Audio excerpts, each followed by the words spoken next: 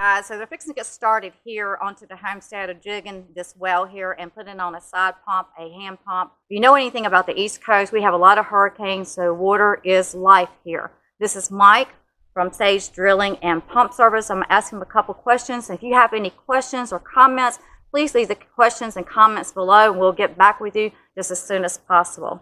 So when we look at this well, how deep are we drilling today?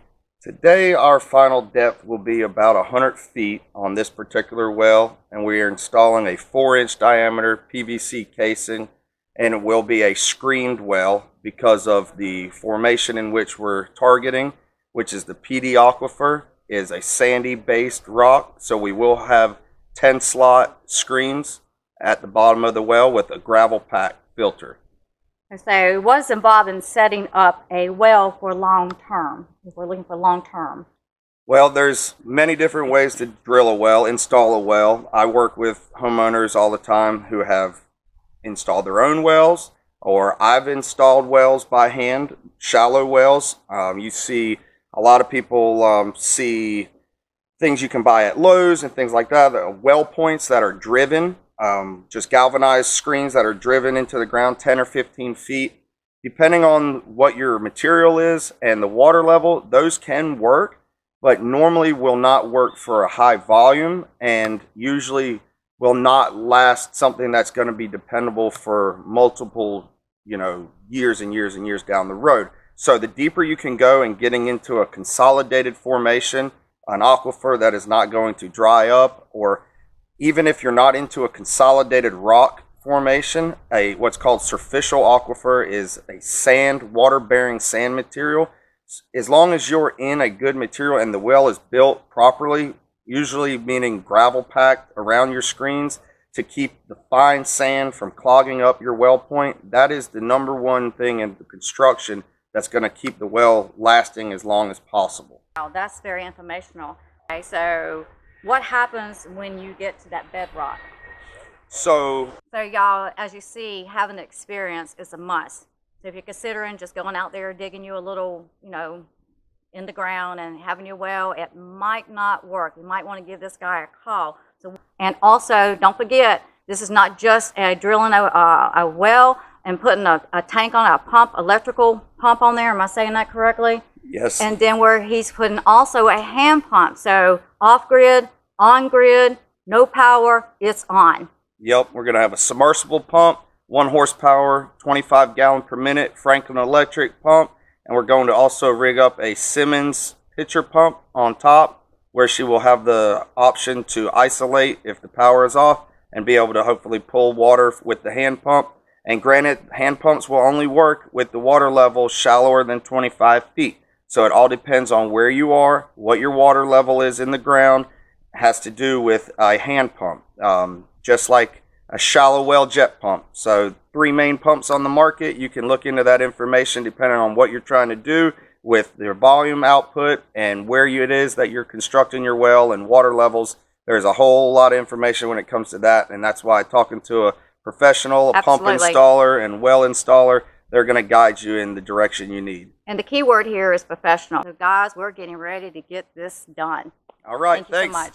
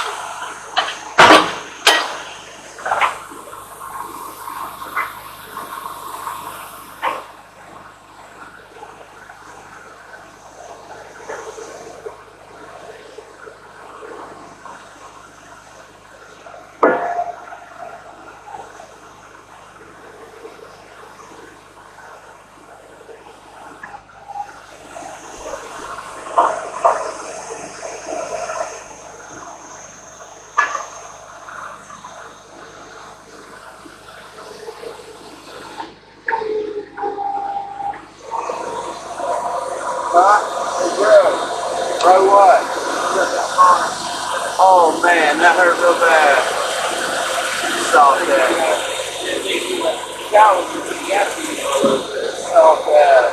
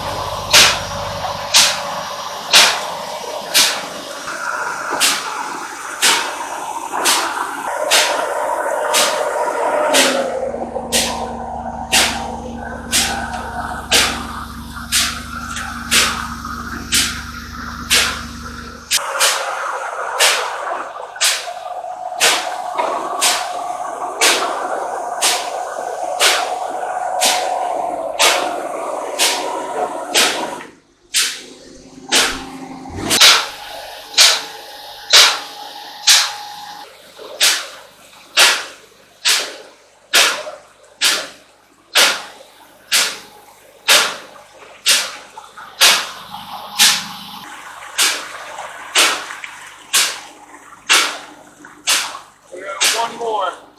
One more.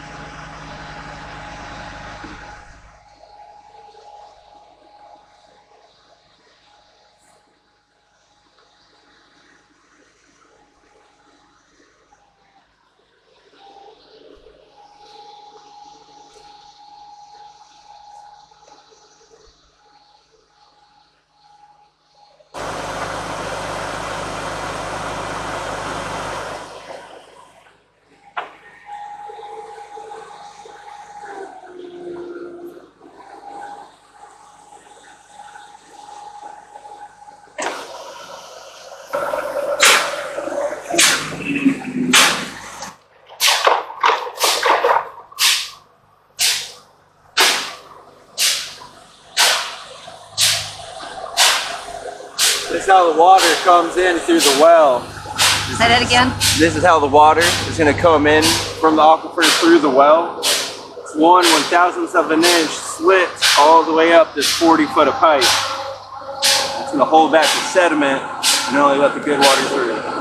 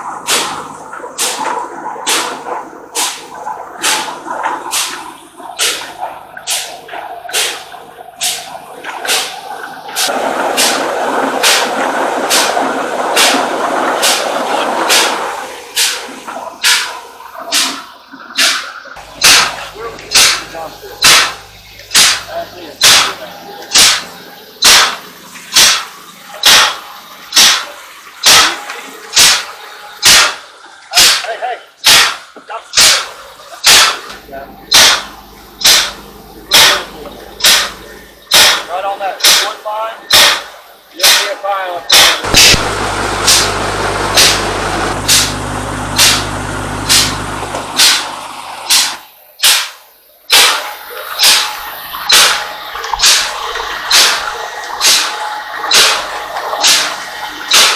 Go to Shelly. Well, that's going to be about the bottom of where we're going to set this well. So we decided to take 40 foot of formation. So we're going to set 40 foot of screens. And this is 110 feet right here. This is where we are now. So we've got to just condition the hole, get it cleaned out. You see all the fine sands are starting to settle out. We thinned down our mud, so now our sand will fall and settle. So we've got to thin it down, get it cleaned out, so we can set the screens in it. You can't have your drilling mud thick in your hole, in your well, and put screens inside of that. It will blank out the screens, meaning it will plug up against the outside and it won't make any water.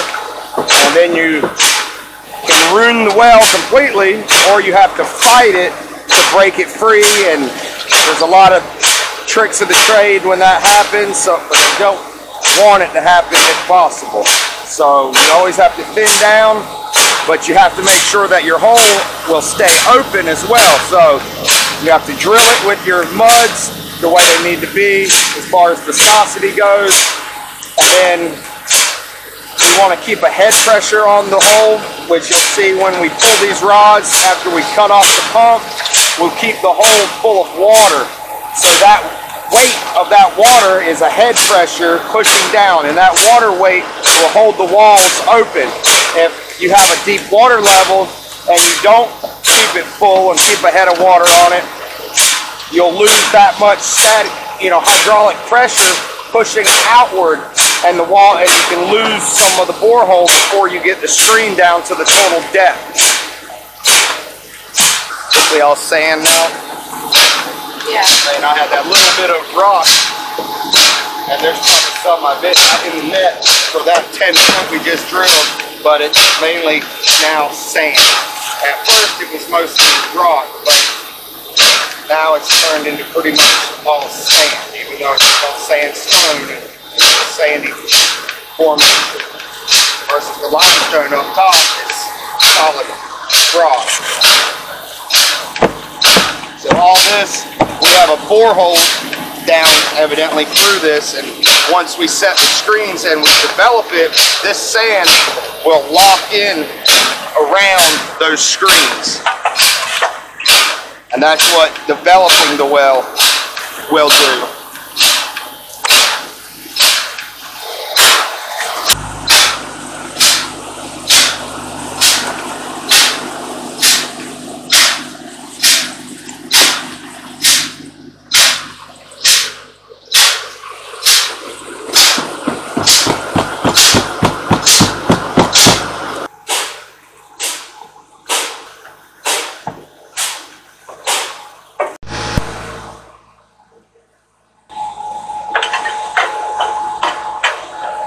what's happening now? So now that we flushed our hole, so the rest of all that sand settled out from the borehole that we cut. Now we're going to pull our rods out, trip the tools, which pull rods, and then we will put the screen in and push it down to where we want it. And what you saw Connor putting together a little while ago on the end of that 2-inch pipe is a 4x2 tri-seal. The black object on the left there.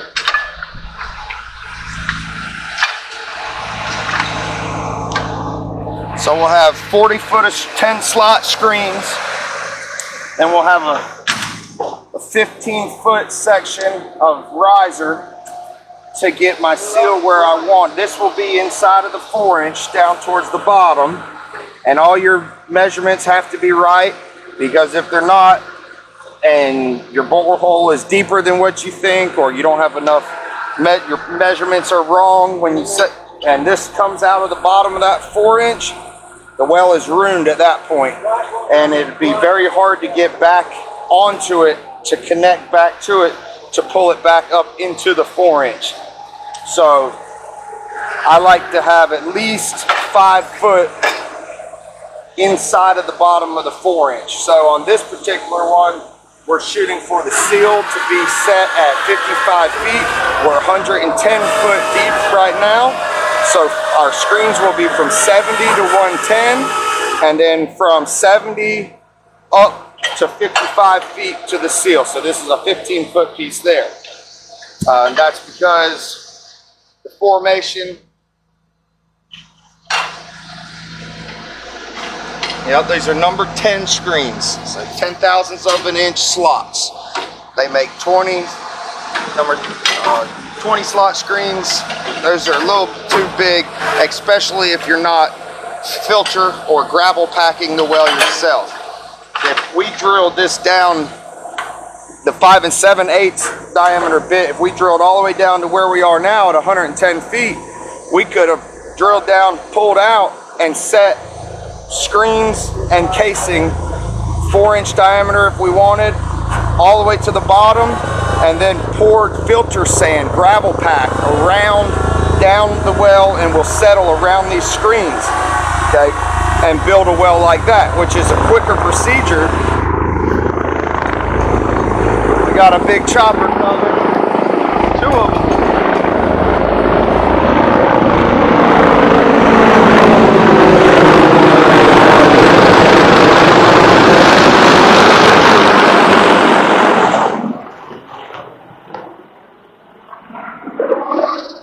God bless the USA. Amen. So, drilling a hole just like a shallow well, 50 foot deep in the sand, pull out, you just drop the screen and the casing all together, and then you pour filter sand around it. We could have done that here. The problem is we would have gotten that, the 2 aquifers are so close here that we would have got the water from the upper aquifer mixing with the water from the deeper aquifer. So the limestone and sandstone. So that's why we set 4-inch and grouted it in place last night, yesterday, and we're drilling out and we're shooting screens, is method we call it in the field, shooting screens out of the bottom of the casing into our formation and let it naturally gravel pack. There's all kinds of different ways to build wells, and as you'll see through this journey here, we went over a lot of different procedures just to install this one little well. And it's only 110 feet.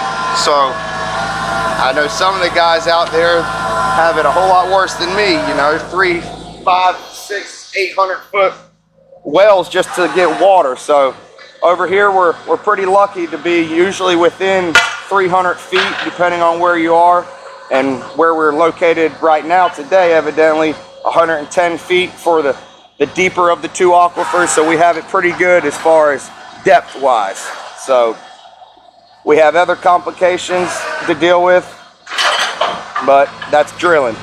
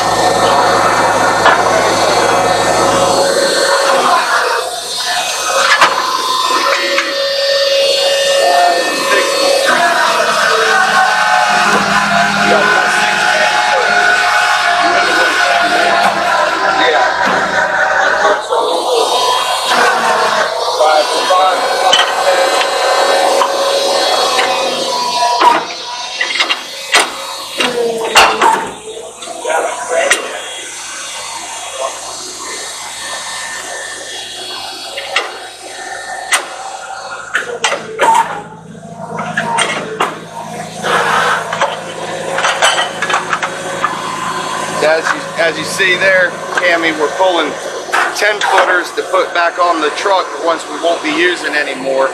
And we're gonna be leaving the bottom 60 foot of rods in 20 foot lengths. So we'll have 3 20-foot length of rod out on the ground, and we'll use that. We have to go back down. Once we set the screen in, we have to push that seal and that length of screen that I showed you down with these drill rods.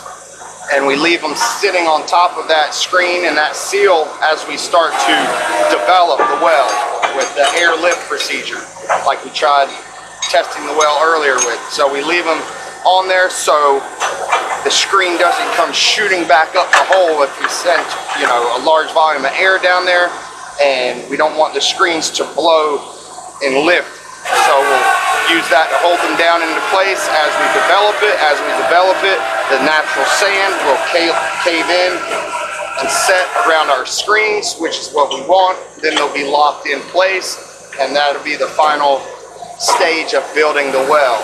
And the water, everything is right, will be flowing out. It will get crystal clear. I mean, you'll be able to pretty much drink it right out of the ground. I do anyways, but most people, you know, you want to chlorinate. Drink out of the ground.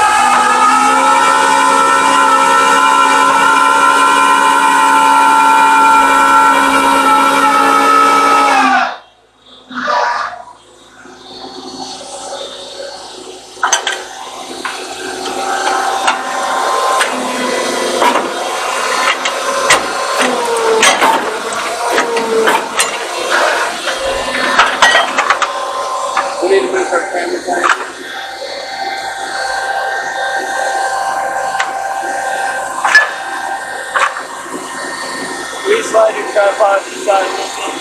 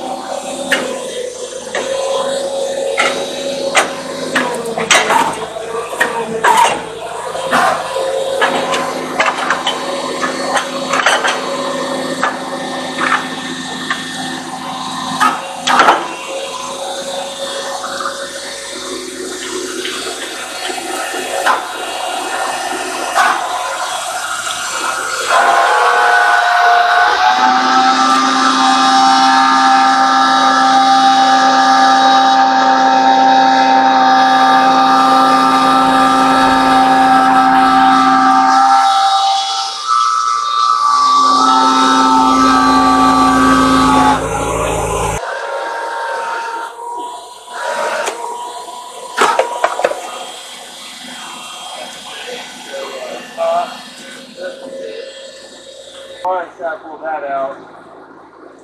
Don't take a second.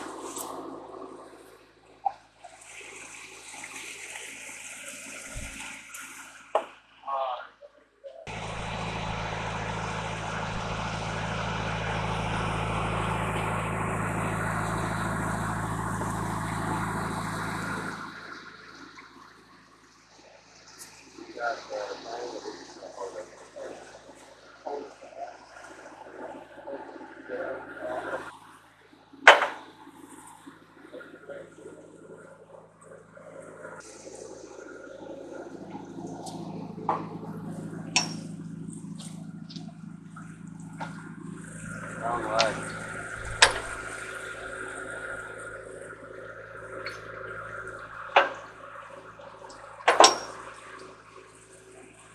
There you are, buddy.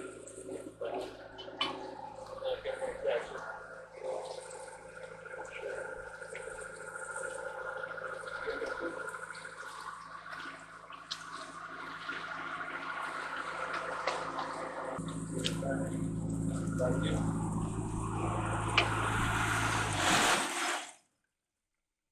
Yes, sir. Take me away.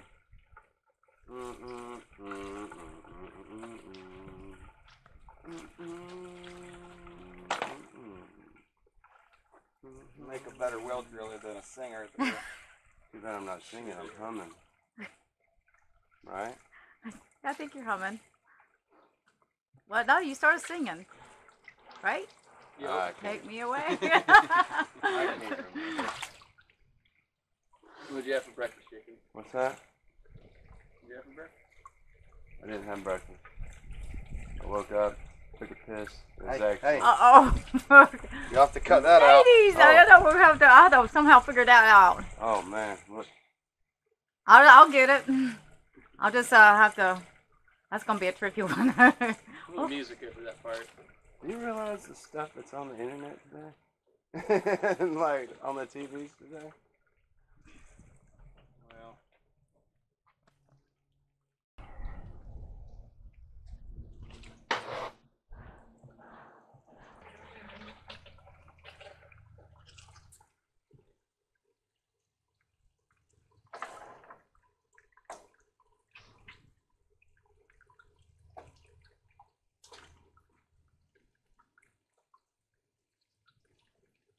You got the Vaseline on the freeze.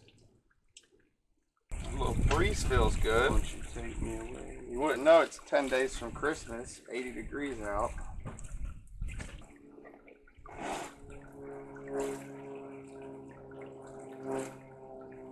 I like to use the purple primer and the blue wet weld. They say you can put this on wet PVC pipe and it'll cure even in the water or wet. If needed, it does not apply as good as if it's wet, though it'll clump up.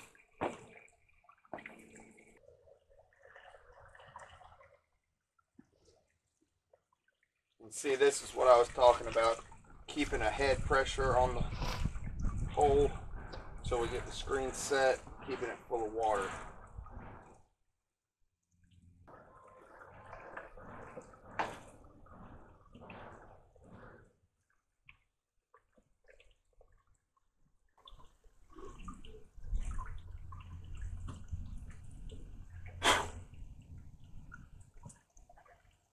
And this seal here is just rubber. I like to put a little bit of petroleum jelly, Vaseline here on it just to, I'm here to slide through the PVC, but cause a little less friction on it.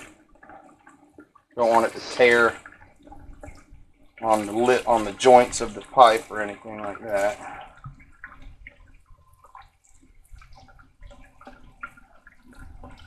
The most important part.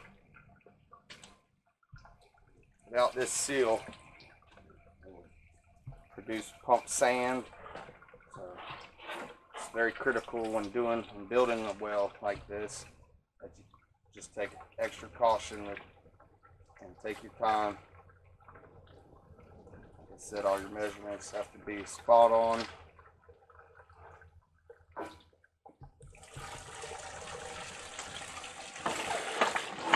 he goes. Hopefully never be seen again.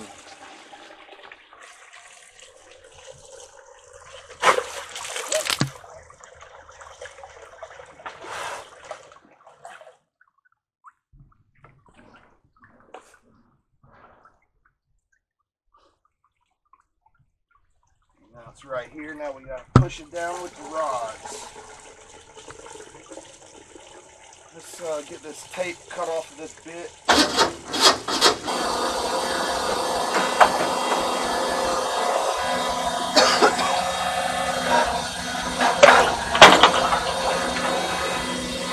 Up there.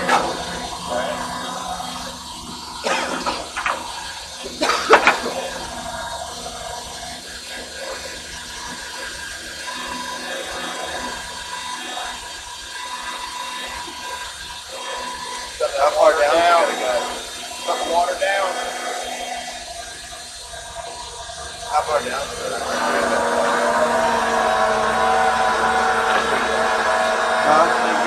60. 80. So there was 2 feet that right there was the bottom of that 2-inch screen was just catching on the lip at the bottom of our 4-inch casing. So that was 55 foot of screen. We saw about 5 foot down or so. So about 60 to 65 feet, just catching on a rock ledge. Thought we have to work it. We gotta add these.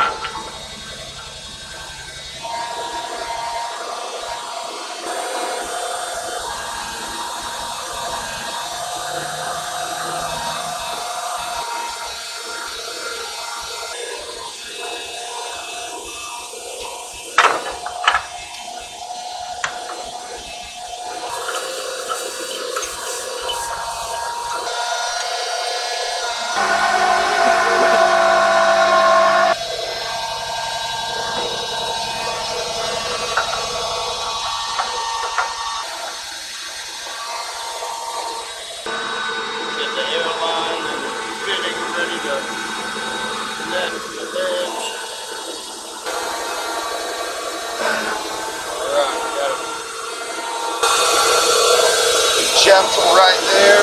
You are putting the weight of these drilling rods on those PVC screens.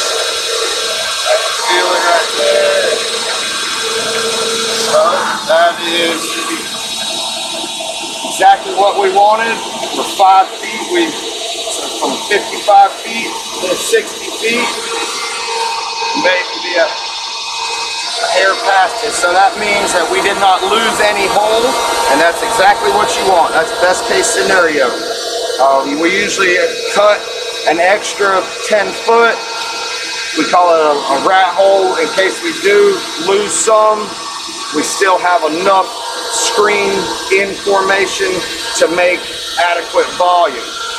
30 foot of screen in this formation will do what we want as far as volume, but we got 40 foot here. So now it is set in place. We'll lift up off of it about a foot. Then we will start the development process by blowing air through our drill rods.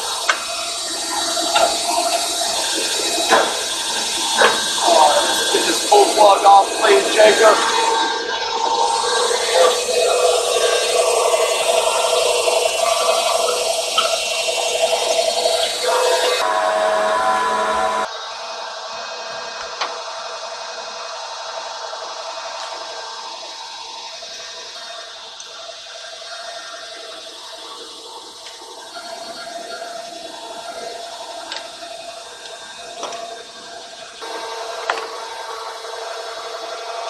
Try to manipulate it with the hose to get it.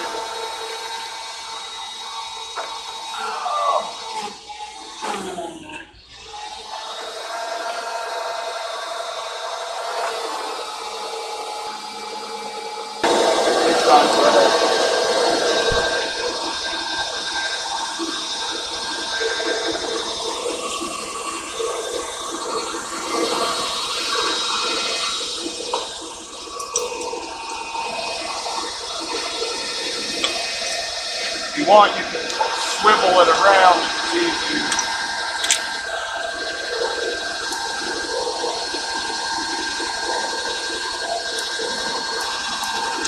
You have to do a little each one.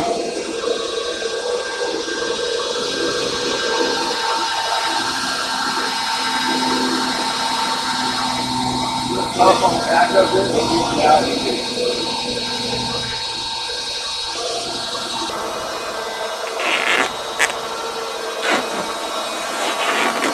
One just like that last one now.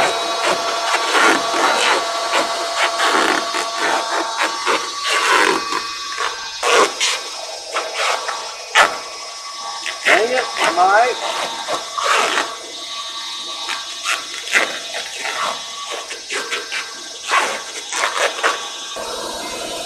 Lower this down on that to hold it down from blowing off.